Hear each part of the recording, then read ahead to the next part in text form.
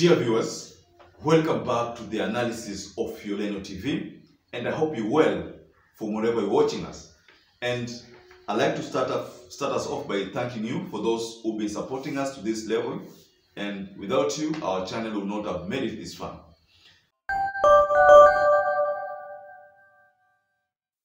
So there is a tweet from RAILA Odinga that, to me, I interpret as a strict warning to the Kenya Kwanza government to get to work and stop crying over spilled milk. And this is a tweet that was posted, I think, 2 days ago, and I would like to read this tweet to you. So this is what RAILA Odinga says.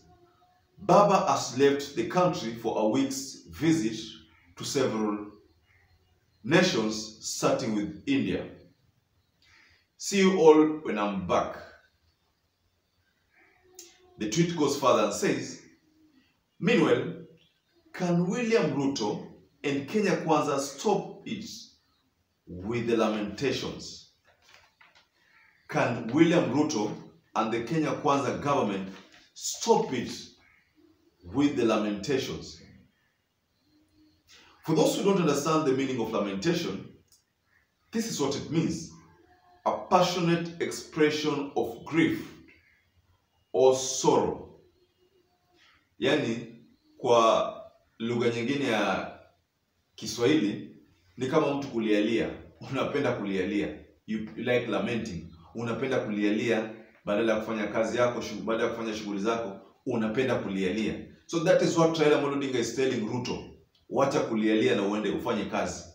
Unajua msikilizaji, kwa kipindi cha karibu mwezi mzima, and in fact even before that month, this regarding Gachagua and RUTO have been complaining, telling Kenyans that they received, in fact, during the day, a specific reference to the day of oath taking. And that day, you remember very well that there were so many heads of state, and in attendance was Museveni, the Ugandan long-serving president. You remember regarding Gachagua saying that we have been left with a dilapidated, demoralizing economy, and this dilapidated has been taking over since that day. Many people keep referring to it. So RAILA Odinga anasema kwamba badala ya RUTO kulialia kusema kwamba Raila A, Uhuru B, sijui Matiang'i C, Kibicho D, wafanye kazi. Walisema kwamba siku 100 za kwanza that they will deliver within the first 100 days from the scorecard, and it's almost half of 100 days, and we've not seen a single achievement so far. Remember, when the president, before taking oath of office, the president said, the moment I will take this Bible, niiweke chini hivi, then I will make certain directives, and then automatically I will lower the prices of commodities so that the cost of living inaweza kuwa chini. Okay, I'm not an economist, and I'm not a CS, and I'm not a government operative, I'm not a government individual, but I know that the food subsidy was meant to cushion Kenyans against the high rising of commodities. If the Kenya Kwanza government is hell-bent or is intent in making sure that the people of the Republic of Kenya do not suffer, they would have introduced a food subsidy as a temporary solution so that Kenyans do not suffer this much. Whereas they'll be implementing what they term as a long-term solution, that is the fertilizer subsidy, that is meant to reduce the prices of commodities as a long-term strategy. So RAILA Odinga is merely telling this Kenya Kwanza brigades that, look here, get to work and stop crying over spilled milk and serve the people of the Republic of Kenya. Fulfill your mandates, fulfill your manifestos. That is a strong message to William Samoei Ruto and his team of Rigathi Gachagua, who keeps on crying over spilled milk. I'm not going to delve deep into that the remarks of Rigathi Gachagua when he said that we cannot import oil, we can't import diesel, we can't import petrol because there is no money in the treasury. And again, you remember that the treasury gave a response immediately that we have enough funds at our offshore accounts that can cater for any import of any kind. So that also dealt the Kenya Kwanza a blow.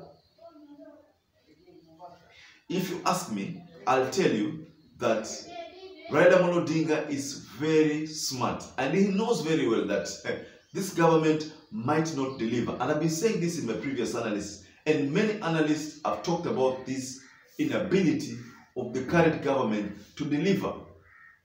Most of the time, it becomes very tricky if you promise the citizens heaven and find yourself not being able to deliver even a single hotel. The promises that the Kenya Kwanza gave to the people of the Republic of Kenya were the reasons why, some people voted for them. Maybe they did not win, but some people voted for the Kenya Kwanza government because of those promises that they were given. They were promised a lot of things. The people of the Republic of Kenya were promised a lot of things. So that's why Raila Amolo Odinga is telling this government, look here, you people need to get to work na mfanye kazi na mpatie wananchi kile mliwaahidi.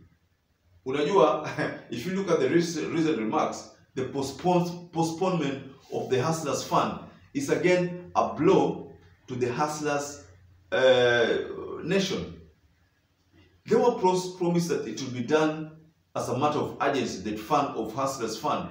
But you listen to the president recently, he postponed that to somewhere in December. So December will be, I think, some few, like 20 days before the 100 days elapse, the time that Raila Amolo Odinga and his team has given William Samoei Ruto to first deliver, because they said within the first 100 days they will do a number of things. So the 100 days have been given to them.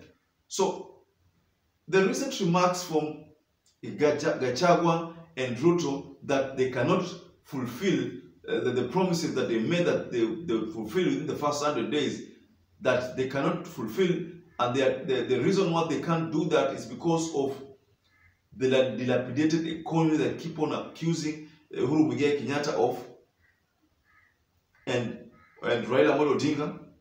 So